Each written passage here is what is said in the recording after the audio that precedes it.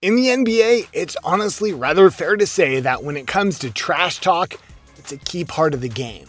We don't mean that in a mean way, we just mean that there are a lot of people who trash talk, and a lot of times it can help get in the heads of players, and other times it backfires.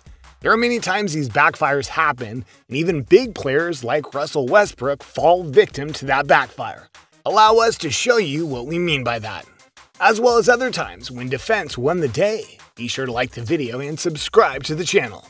Number 6. Russell Westbrook calls Warriors defense overrated.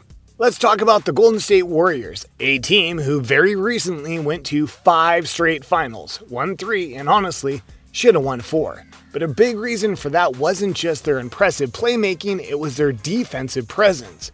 Between Steph Curry, Klay Thompson, and Draymond Green, they were a defensive force. That Curry led the NBA in steals one year when they won it all.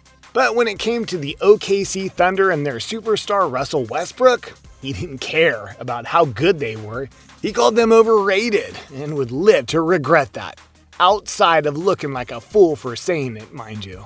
If you look at the stats, Curry really was a great defender, like the rest of the team. Again, he led the NBA in steals. But the game spoke louder than words. When it came to Game 6 in a key playoff game against the Thunder, most remember Klay Thompson scoring 41. But it was Curry who got key defensive stops on Westbrook and Kevin Durant that led them to go into Game 7. Then in Game 7, Curry personally put an end to the series by going off both offensively and defensively. And on the offensive side, Curry nailed 3-pointers no matter who was guarding him, including Westbrook. So in short, Curry and the Warriors won. The Thunder lost yet another chance to go to the finals, and Westbrook had to eat crow. Westbrook still has no rings, and the Warriors next year will likely be in line to try and get their 4th. Don't knock good defense, they'll bite you in the end. Number 5. Gerald Henderson picks off James Worthy. Back in the 1980s, the NBA was defined by 2 teams, the Celtics and the Lakers, who won the majority of the titles during that decade. And they met 3 times, with legends Larry Bird and Magic Johnson squaring off. One of those times was in 1984, when the Lakers seemed to have the victory in hand, especially in Game 2, when it all fell apart. The Lakers were up 113-111 with 18 seconds left, but a floated pass from James Worthy was picked off by Gerald Henderson, and he had an easy layup at the rim and tied it up. Magic Johnson then inexplicably let the clock run out without getting a shot up on the next play. The Celtics would go on to win it in OT. That's why they tell you to play every second like it's your last, because all it took was one big steal and layup, and that whole series changed. Number 4, Horace Grant makes it a 3-peat. The Bulls were going for their first 3-peat in the 90s, and they got it in part thanks to Horace Grant, who came up big when they were facing the Phoenix Suns. Game 6 was tight, and it took a big shot from John Paxson to give the Bulls the win. But it wasn't over. The Suns still had the chance to win it, and they almost did, as Kevin Johnson had the ball, was able to give a potential game winner in the blocks. So Horace Grant came from behind and knocked the ball away before he could get it off. Horace Grant is sometimes forgotten in terms of talking about the Bulls' victories, but it's a fact that when he left, they had to replace his big defensive presence, and that took a while, because Horace Grant was really good defensively.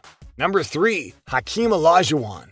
Hakeem Olajuwon was the number 1 draft pick in the very draft that Michael Jordan was picked number 3. Both won titles, but Hakeem only got his while Jordan was away playing baseball.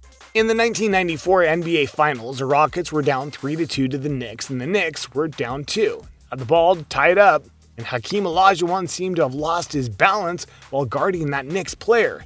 He managed to tip the ball just enough for the Knicks to lose the game.